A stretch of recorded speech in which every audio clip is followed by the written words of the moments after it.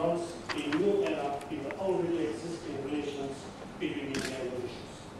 Your Excellency, on behalf of the honourable members of the National Assembly, let me take this opportunity to extend a special and very warm welcome to you, to Dr. Devi Singh Ram Singh Chakhal, your spouse, as well as... I'd like to reiterate that Mauritius and India are bound together by strong, unbreakable links and will stay together.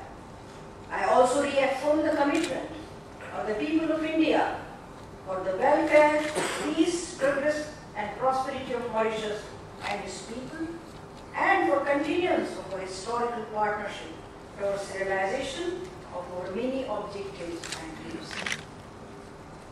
Mr. Speaker, once again, I thank you for giving me this opportunity to address this august house. Thank you. So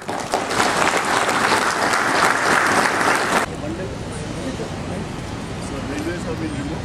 Okay.